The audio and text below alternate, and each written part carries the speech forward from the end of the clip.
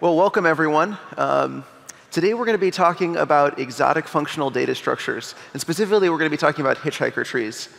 Before we get started, I just want to tell you a little bit about me. My name is David Greenberg. I'm an author. There's this book I wrote. I'm an engineer. And now I actually consult working mostly on Mesos and distributed systems problems. And also, just a little announcement, at 12:30 today, I'll be signing and giving away copies of this book, Building Applications on Mesos. So let's get started, though. There's a lot to cover here, because functional data structures are pretty complicated. So what are functional data structures? Well, at their core, a functional data structure is immutable. That's really the difference between a functional data structure and a regular data structure. So what does immutable mean? Well, consider 7. When we add 1 to 7, we get 8. But the thing is, 7 is still 7. If you think about what does an array do, or a list or something, or a map, in most languages, when you add an element to that, that's not what happens. So let's look at some examples in Python, just to sort of build some intuition about what a functional data structure actually is. So here we have a Python program where we define this list, x, and x has 3 elements. And then we say that y is equal to x, and we add a new element to y. Now this program prints that I'm a sad panda. Now why is that? Well, it's because when we added the element to y, we also kind of added it to x by mistake. Now, when we look at the program, it doesn't look like we added it to x. It looks like we added it to y. But this is how it goes without functional data structures. How do we fix this? Well, I made a little change to the program. If it's not jumping out to you, I'll highlight it here. And what this change is this little sigil, it actually copies the list x. So now we're not saying that y is equal to x. We're saying that y is a copy of x. And so now, when we compare these two lists, having added a new element to y, we see that they are different. And so we can be a happy panda. And so that's great, right? This basic idea of copying, it turns out it's going to be really important. So here's a list of fruit. Maybe these are my favorite fruit. They're not, actually, because I don't really like apples that much. So how would I mutate this list to represent my favorite fruit? I don't like apples, but I kind of like mangoes instead. So we just are going to copy the list, which is in red, and then we're going to make a new one, which is green. So for the rest of this talk, whenever I put data structures up on slides, I'm going to highlight them so that anything in black hasn't changed, anything in red has been deallocated, and anything in green has been allocated or mutated, just to sort of get a feeling for where we're spending our cost of allocations and deallocations. So what we can see here, what's going on, is that when we copied this list, it's in the process of copying is when we actually made the change. So the old list in red, that's still the exact same list that it was before, kind of like how 7 doesn't change when you add 1 to it. You just get another thing, which is 8. That's what we have going on here. We have the old one on the left and the new one on the right. Now, this isn't super great, though, because we did have to copy the entire list. So in order to do better, we're going to have to introduce a new concept, which is pointers, also known as references in a lot of languages. Now, most languages use these, and you're probably familiar with them, but maybe you haven't encountered them. So let's just talk a little more about them. So here we have a struct. And this is a struct kind of with like biometric information about me. It has my name in the first field. It has my occupation, my hair color, my eye color.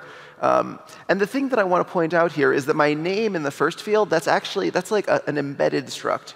So inside of this record with 4 fields, the first field is actually a different record with 2 fields, but we've embedded them together. So this is one way to represent data, but we could also represent it with a pointer. So by representing this data with a pointer, what we can do is we can take that name with the first name and the last name, and we can move that off to a different place in memory. And instead of storing the full name embedded in my biometric struct, I can just point to it with that little arrow. So also, throughout this talk, whenever we have pointers or pointer fields, the one thing that's always going to be in common is there's always going to be angle brackets around them, just to kind of help you visually distinguish between actual values and pointers. OK, so what's the point of pointers? Well, pointers enable sharing. So what we can do is, if we have something else, say an employee record on the bottom left, then we can have a biometrics record and an employee record. They can share the same name record. So this sharing is really kind of an interesting thing. So let's explore how is pointers and sharing, or pointers which enable sharing, how is that related to functional data structures? How can that actually help us? So if we go back to our example, where we have our struct where we had to, when we wanted to modify it, make an entirely new copy, which forced us to make a whole new allocation and deallocate the entire old array, how can we do better? So we're going to do better by using a linked list. So this is a singly linked list, and this is a functional singly linked list. So we're going to have to treat it slightly differently, because there's no more mutation allowed. So suppose I want to mutate this linked list, right? I want to change it so that instead of having an apple at the front, we want to have a mango at the front. So what we do is just this.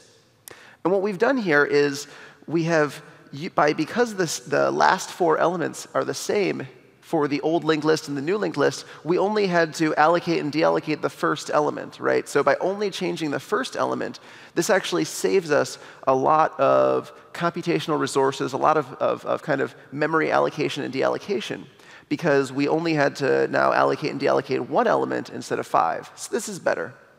Okay?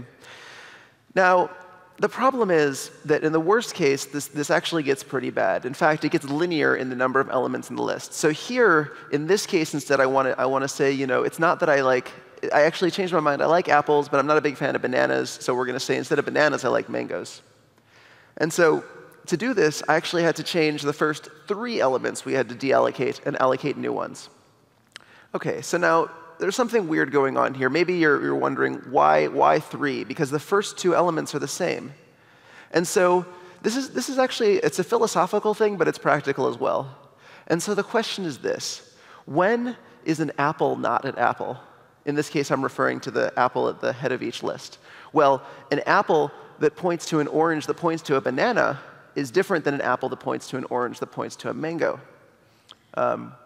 So what does that mean? Well, when we think about pointers, right, remember pointers are just kind of a different way of representing embedding information into a struct, but instead we're just pointing to it so that it can be shared. But really, that apple and orange at the beginning of the list, those are different apples and oranges, because when we sort of trace down what their descendants look like, their descendants are different. And so this idea of what is something, why do we have to copy it versus be able to leave it in place and share it, this is an important question that we're going to revisit continuously throughout this talk. So this idea here, what we're doing is we're copying the path. And the path is we're tracing from the thing that we want to mutate, we're tracing it all the way back to the root of the data structure. The root is something which nothing points to it, and that's what makes it the root. So we had to copy this entire path to the root. Of course, in this case, copying the entire path could be the whole list. And so we need to do better. And so what we're going to do is we're going to do better by using trees. Now, we're going to talk about a bunch of different types of trees. We're going to build up to Hitchhiker trees, because they have a lot of kind of tricks in them. So we're going to talk about binary search trees, and then we're going to talk about B trees and B+ trees, and then fractal trees, and then Hitchhiker trees, because each one's going to kind of build on top of them as it gets more and more complex. So we'll start with binary search trees. Binary search trees, why are they called this? Well, binary because there are 2 children for each node. They're search trees because they're sorted, which enables us to do a search. Now, the sort that they do, you look at this and you say, David, that doesn't look really sorted to me. It kind of looks like you scattered elements throughout it randomly. Well, the sort that this tree and all trees are going to use is for any node, all children to the left of it are less, all children to the right of it are greater. And so we can see this property is true. So if we want to look up the value 3 in the tree, I've highlighted, whenever I want to just call attention to something, we'll make it orange, OK? No more colors. So when we highlight it, we're going to look up 3, right? So we say, well, where's 3? And we look at the root. Well, root is 4, and we know 3 is less than 4, so we can descend to the left. And then we say, OK, well, now we're on 2. We know 3 is greater than 2, and so we go to the right. And lo and behold, we find 3. So the thing about this is the lookups are log base 2 of n. So I want to give you some intuition about how we're actually going to come up with these big O runtimes, because as we go into B trees and B+ trees and fractal trees and Hitchhiker trees, they're each doing tricks to sort of manipulate the big O runtime in funky ways. And I think it really helps to make sure we're all on the same page about where this log base 2 of n is coming from. So if we count the number of elements in each level, on the first level, which, because we're computer scientists who don't use MATLAB or Lua, is indexed 0, we say, well, there's 2 to the 0 elements in the first level. And so that's one element. And of course, there's one element. It's the root. And on the second level, which is index 1, there's 2 to the 1 elements. And there are. And on the third level, there's 2 to the second power elements, and so on and so on. We would keep increasing that number. Now, in big O analysis, we only care about the dominating factor. That is the term of our equation that is the growing biggest fastest. And so in our case, what's growing biggest fastest? It's the number of leaves in the tree. The leaves are the bottom elements of the tree. So that's what's growing biggest fastest. And so that's what we're going to do the analysis based on. So let's do a little algebra. I'm sorry, but let's kind of walk through this and see how this works. So we have L levels in the tree. This is just sort of, by definition. We have a tree, we count it, how many levels there are, however many levels there are, that's L. Okay. Now we know that lookups cost L. Hopefully I convinced you when we went through that little example of looking up 3 that whenever we look up a value in a tree, we're always going to see that it is L levels deep. Now, the other thing is that only the last level matters. I tried to give some intuition into why that's the case. And I think that if you want to know, if you don't believe me and it seems a little bit hand-wavy, it is a little hand-wavy. And there's definitely a lot more rigorous ways to convince yourself of this. OK, so there's 2 to the L minus 1 elements in the last level. All right, so now we have some terms that we can work with. So if n is the number of elements in the last level, then n is equal to the L minus 1, because we're just kind of plugging definitions into each other. So now we do some algebra. You got to trust me, this is how algebra works. And we get that log base 2 of n is equal to L. So what is L? L is the number of levels we have in the tree, and L is the cost of doing a lookup in the tree. So if L is the cost of a lookup in the tree, then log base 2 of n is the cost of the lookup in the tree. Now, the other thing that I just want to point out here, because it's going to matter, is that we used 2 to the L minus 1 because there was 2 children at each level. And that 2 is the same 2 that got copied down to the subscript on that log, so log base 2. So we're going to play with this stuff in a little while when we start talking about B trees and B plus trees. OK. So functional updates. So I've talked about trees. I've talked about these binary search trees. But I haven't talked about a functional binary search tree. What does it mean to be functional? Well, we're going to take that path copying idea from the linked lists. And it turns out path copying works way better with trees. So here's an example where what we're going to do here is we're going to change the node which had 3, and we're going to change it to be 3.14, which is similar to pi. So what we have is we actually need to only deallocate that path from the root to 3, and we're allocating this new path from the root to 3.14. And what you can see, though, is that actually a bunch of the nodes are staying black. We don't actually need to change those nodes. We don't need to touch them, because from their perspective, their subtrees have not changed whatsoever. They're exactly the same. And what's cool about this is that the updates are still log base 2 of n. Now, I want you to think about that just for a second here again. The updates for a functional tree are the same cost as the updates for a mutable tree, asymptotically anyway. So this is pretty exciting, right? We can actually we're seeing a way that we can take functional data structures and get the same performance that we would get out of a mutable data structure. There's a few other properties of trees that are worth knowing about and that we're not going to talk about in this talk. So trees are balanced, right? One of the things we're going to assume throughout, that we've been assuming, we're going to continue to assume, is that our trees are balanced, which means that they're sort of triangular with kind of a flat bottom and sloping sides. They're not leaning heavily to one direction. They're not sort of like a line that just squiggles off into the bottom right or bottom left distance. How do we maintain this? There's some algorithms that do this. There's sort of 2 big families of them. If you're interested in learning about that, there's a book called CLRS. The CLRS book is kind of the canonical book of writing about how algorithms work. So if you want to learn about tree balancing, you could read CLRS, or you could try Wikipedia. The other question is, how do we actually order the values? Well, in this talk, we're only going to be talking about sorted trees, because these are what have been interesting to me, and these are kind of what all these trees we're talking about take advantage of. There is another way to order the values in a tree, though, and that way to order them is called a trie, which is also pronounced a tree. That's that word where the first E is an I up there.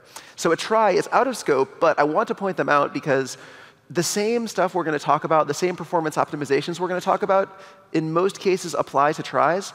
And that's actually the way that languages like Scala, Clojure, and Elixir, that's how they implement their immutable hash maps, is they use tries instead of trees.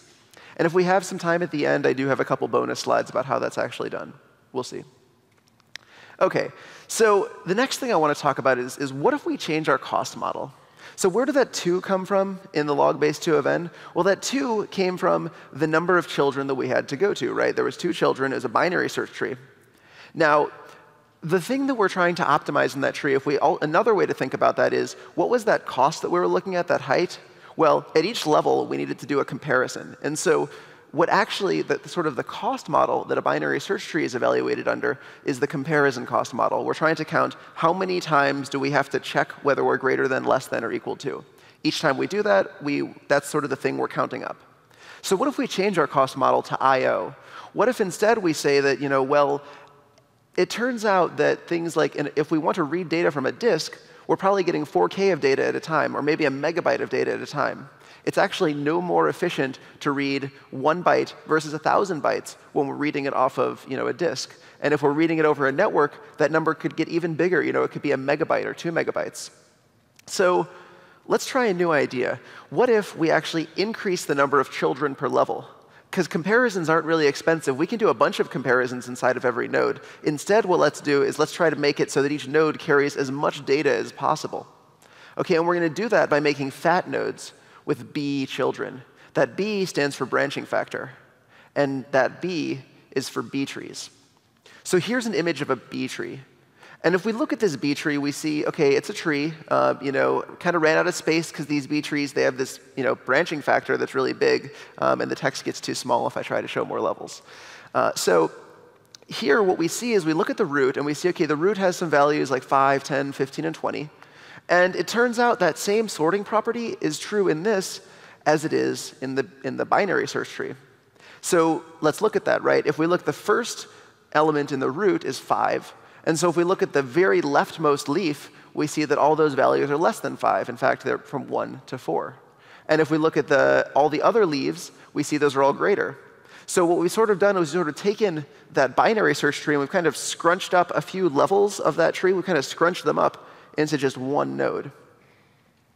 So these B trees, they're great, actually. They're really great. They're optimal for reads. There's a lower bound of log base B of n on lookups and sorted data. And that's way beyond the scope of this talk to prove. I don't even remember how you prove it. But let's just take it as a given that that's going to be our bound, OK?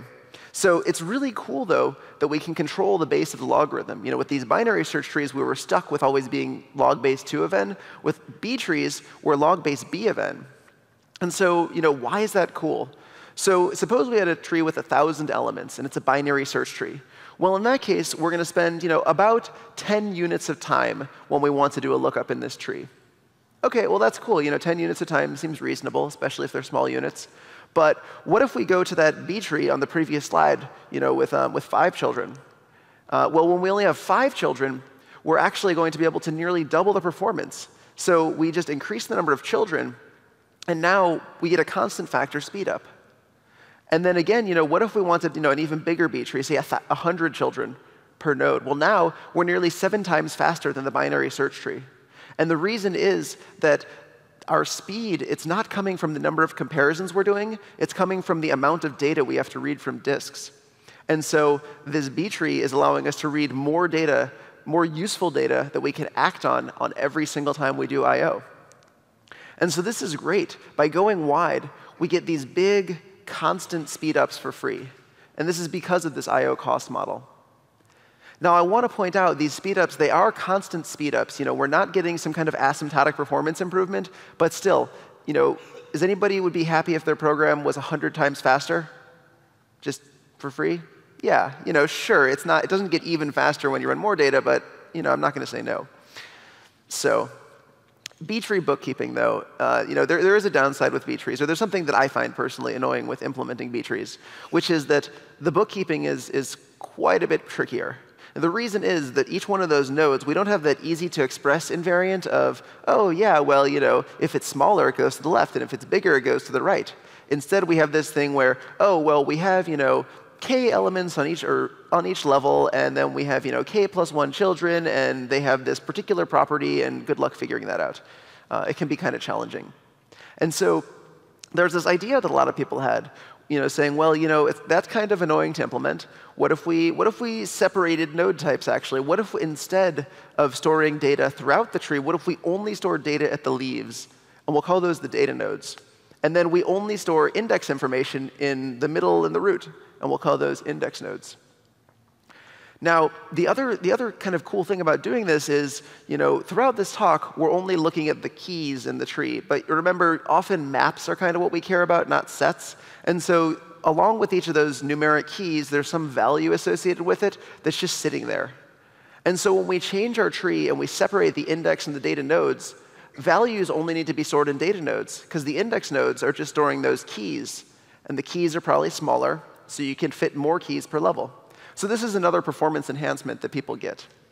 And now what is this called? That we've been talking about, this idea of separating the index and the data nodes? Well, that's a B+ tree.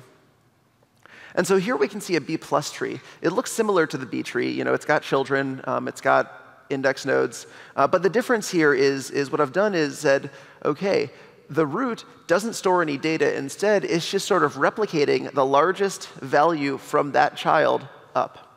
So you can see that the first element of the root is the largest value from the first child, 4. And the second one is 8, and so on. And the last one is plus. And the reason it's plus is that just means this is bigger than anything else. We don't care what it is, but the really big stuff goes over in this direction. And so we create this sort, and our lookups are still going to work the same. So if we want to look up the value 9, we scan across the root until we find the first index element, which is going to be greater than 9, which is 12. And then we go down a level, and we look in that node, and there's 9. Now, for the rest of this talk, I'm actually going to reduce B kind of pathologically. There's only going to be 3 children for each node. And the reason is I want to show 3-level trees, because as we start talking about fractal trees and Hitchhiker trees, their optimizations and their improvements really depend on multiple levels of the tree existing, because we're kind of going to get some performance optimizations and performance wins by increasing the number of levels, or by taking advantage of the fact that there are many levels. So from now on, we're going to have these 3-level trees. And so here's our 3-level B tree. All right. So fractal trees. Now we're getting to the good stuff, what you really maybe came here to hear about, fractal trees and Hitchhiker trees. So what is a fractal tree? Well, this is a fractal tree. The difference between this and a B+ tree, I'm pointing right here. It's this idea that each one of the nodes is going to get a little buffer attached to it. You can see here, this fractal tree has buffers of size 2. So it's a B+ tree with extra buffers added to all the index nodes. So a fractal tree, just to say it again, a fractal tree is a B+ tree, but we're putting this buffer, this log, this place we can store data temporarily, we're putting that on every one of the index nodes. So in order to understand what this is about, well, I want to make a little aside. OK, off of trees, let's go back to something simpler and different. Because you know what? That log-based B of n, that was only for sorted lookups, right? And inserting into a tree is not a sorted lookup. I mean, it's inserting, not lookup. It's different. So we can do better. And how we can do better is by appending to a log. Now, appending to a log is a constant time operation. So supposing that we have this log here, and we're going to append in the direction of the arrow, then we always know the next index where we need to insert it before we even do the insertion. There's no bookkeeping. There's just incrementing a number tells us where to insert it. So we want to insert our first element at index 0. And because we inserted that element at index 0, we know the next element belongs at index 1. And we know the next one belongs at index 2, and the next one at index 3, and the last one is going to belong at index 4. We didn't have to think about that. There was no tree balancing. There was no complex algorithm to do this. It was really fast to just append to the log. And so when we consider a fractal tree, this is what we're going to take advantage of, is that each of these little buffers that we stuck on the index nodes, each of those little logs, those are going to be really fast to insert into. And we're going to take advantage of that to sort of smooth out the performance of our B+ trees insertions. So let's start. We insert 0 into this tree. And we stuck 0 right there, right in the root node. Why do we stick it there? Because that insertion of 0, there was space for it in the buffer up there. And the other thing that I want to point out, I want to highlight here, is that we only even had to touch the root node. We literally don't even care what the rest of the tree is doing or what's going on. This operation costed 1. It's only one thing we touched. It's very, very efficient. So let's insert another element, -1. And once again, it fits in the buffer in the root node. We only have to touch the root node. And so this is already better than what a B+ tree would require, which would be at least touching one node at every level. So now let's insert a new value, 28. So I want you to think for a second, we're going to insert 28. What might happen? Where are those values going to go? Because we don't have space in that buffer anymore. All right, time's up. So what we're going to do is insert that. We still want to insert that in the root, but what we have to do first is to free up that space. And we're freeing up the space by flushing those values down. And so here you can see that those values, when they get flushed, they're going to the left. All right, they're going down to the left level. And the reason for that is if you think about where would we like to insert those if this wasn't a fractal tree, well, we would insert them all the way on the bottom left of the tree. And that's because they are the smallest elements, right? They're even smaller than the current smallest elements of the tree. So they belong in that direction. So we're going to flush them down in that direction. And after we flush them down, that frees up space in our root buffers, and so we can do a new insertion.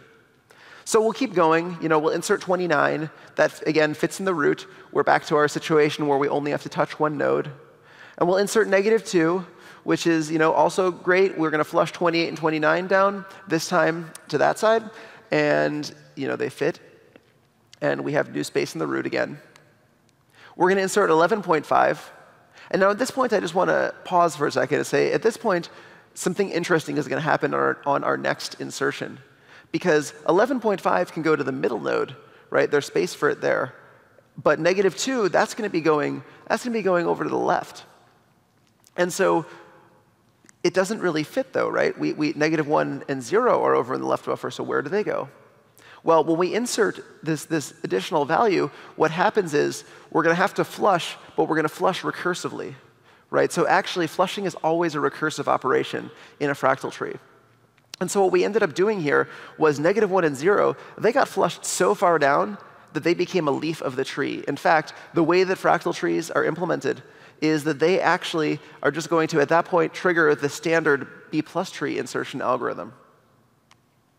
OK, so this is how these writes work. It's this idea of we have these buffers. We fill up the buffers. When a buffer fills up, we flush it down to the next level recursively until we find enough space.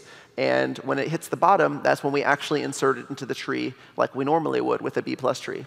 And so this is a fractal tree. And it gives us this big improvement in write performance. Now, what about reads, though? It's not so obvious how we're actually going to read this data because it's not, the trees aren't really in sorted order anymore. Well, let's look at a different tree, a simpler tree, to get an example of how we can do a read. So here we have a super simple fractal tree. Almost nothing going on in it. And we want to look up 20. So to look up a value in a fractal tree, it's actually a two-step process. So the first thing we do is we find the path that we want to do that lookup, so that we can do that lookup. The same kind of path finding that we did for the binary search trees and the B trees and the B+ trees. We're finding this path of all the nodes along the path. And then what we do, and this is the cool part, is we're going to project the pending operations. So just to highlight that, right, we're taking every one of the pending operations that was along that path that we did the lookup on, and we're going to project them all down into that leaf node. Essentially, it turns out, even for a fractal tree, which is mutable, we still need to use functional data structures for this part of the operation, because we want to make sure that we're not actually changing the tree, but in order to do the lookup, we have to pretend like we're changing the tree. So it's kind of like we have our old node value, which hasn't changed, over here. But then we have to create the simulated new value. OK, so once we do this simulation of the new value, of the new leaf, then now we can actually do the lookup directly on the leaf. And we do our little search within that single leaf. We see 20 is there, and we get our answer. So this logic here, this is broken for scans. OK, so a scan is another common operation we want to do on sorted trees. And a scan just says, let's start from all values that are greater than something and less than something. It's the subrange. We're scanning across a bunch of stuff.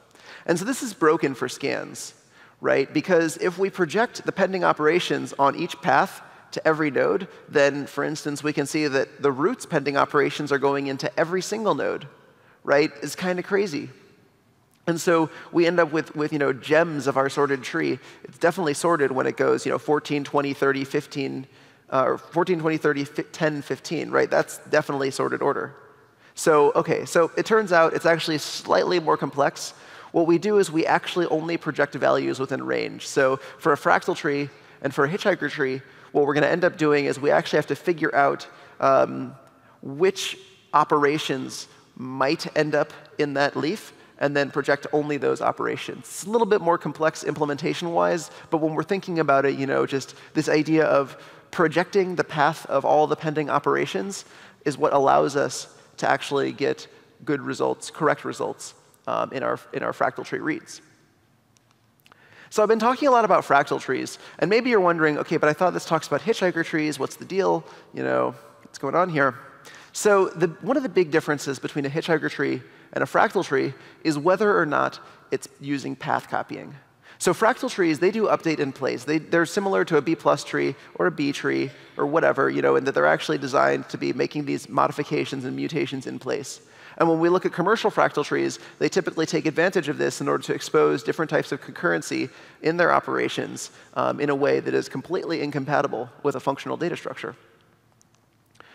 In comparison, a hitchhiker tree, one of the most fundamentally important differences is that a hitchhiker tree uses path copying so that a hitchhiker tree is a functional and immutable data structure that still is able to gain these performance advantages of the faster inserts and the better I/O performance.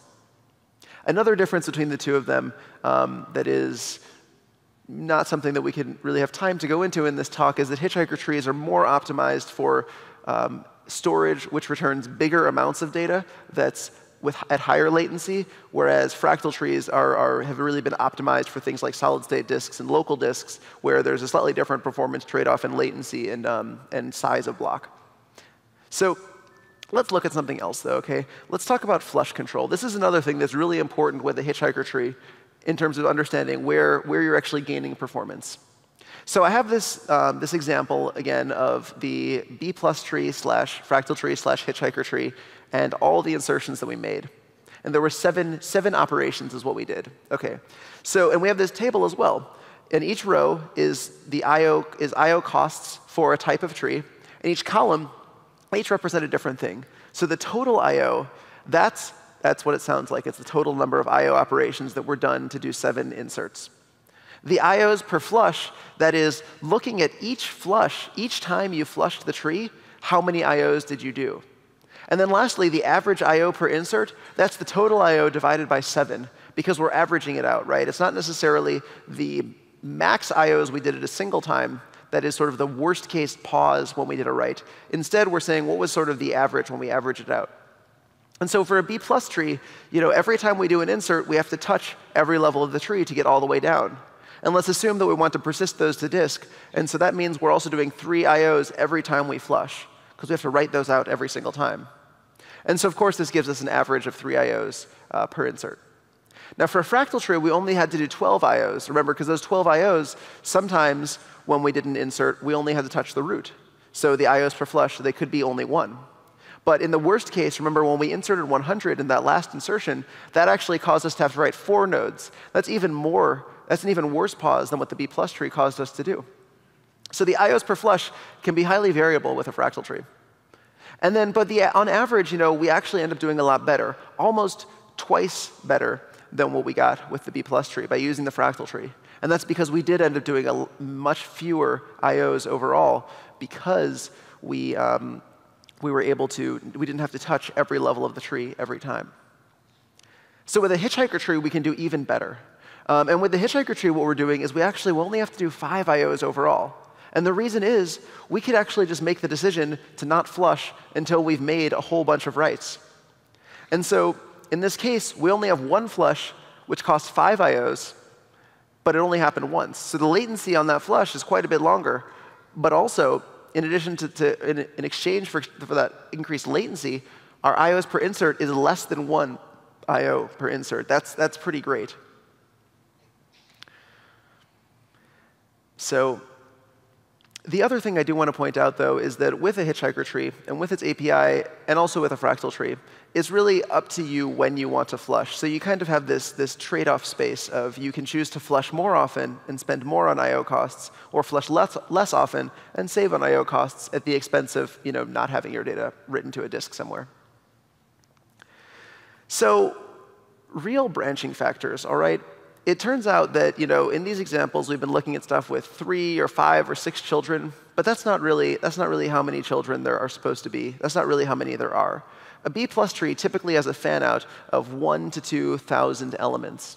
All right, and the reason is that, remember, when we talked about what is the sort of the block size of most disks, it could be anywhere from 4 kilobytes to 1 megabyte.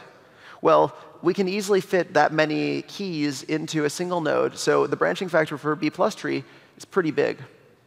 So you might think the branching factor for a Hitchhiker tree would also be pretty big.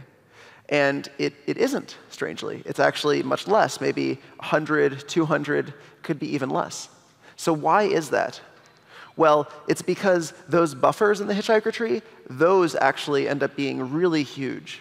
Because remember, the thing that often we care about, and this is a trade-off that we can make, is we often care about increasing our insertion time. We want to increase the performance when we're doing operations on the tree, when we're doing writes to the tree. And then we're OK with maybe having a small penalty on reads. And so there's actually a Wikipedia article about this, I believe, where they show some math, again, kind of complex or whatever, and they actually end up getting better than log-based BFN for operations on fractal trees because the buffers are so big.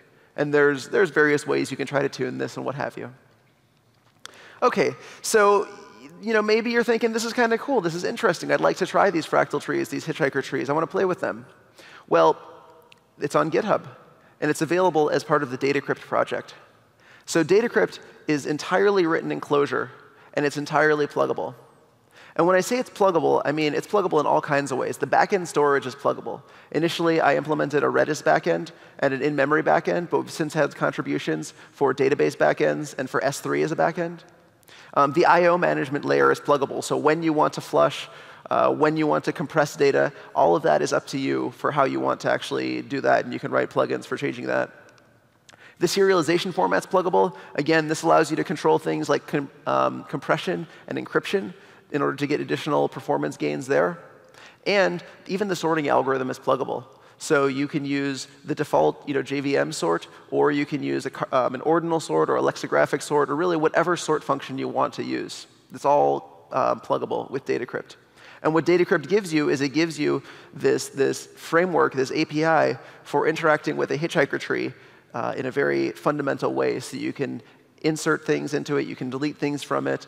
You can flush it to disk and do a variety of cache management operations. I mentioned briefly that the Hitchhiker tree, as compared to the fractal tree, is designed for remote storage even further away, reading even bigger amounts of data. And so there's a bunch of cache management functionality that it supports for that.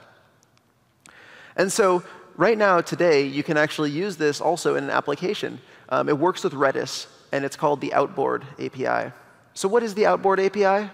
Well, it looks like a hash map, except the data is stored off heap in Redis, which is a major innovation, obviously, compared to Redis. It actually is, though. It's not the same thing as Redis, because although Redis is an off-heap hash map to pretty much, what the Hitchhiker tree adds is it's a functional data structure, so you have free snapshots. So no matter how much data you're storing in Redis, you can actually, as you make modifications, you can say, oh, actually, snap this and preserve this map, and that's free. And so what that means, though, is that in addition to having all these snapshots that you can make whenever you want to at basically zero cost, you have still a disadvantage of your functional program. When you need to restart the virtual machine, it can just reconnect to Redis, and you can be right off to the races. And this is a really interesting idea, and this is something that actually inspired me to start thinking about these in the first place, which is that when we're writing functional programs, we're building these functional systems, we don't actually have to tie the lifetime of our data structures to the lifetime of our runtime, which means that as we're redeploying code, as we're making changes, as we're doing those kinds of things, restarting our virtual machine doesn't mean we need to actually flush out our memory. It doesn't mean we need to get rid of all of that state we've accumulated in memory. And that means that we can do restarts much faster. And that's pretty exciting. So I want to give some shout outs and thanks to Andy Chambers for contributing the JDBC backend for the Hitchhiker trees, and also for improving the way that we do garbage collection. And also to Casey Marshall for contributing the S3 backend. So I think the big question now is, what are we going to build next? I would love to have anyone or everyone as a contributor to the Hitchhiker trees on GitHub at the Datacrypt project. I don't think we have any time for Q&A, so thank you.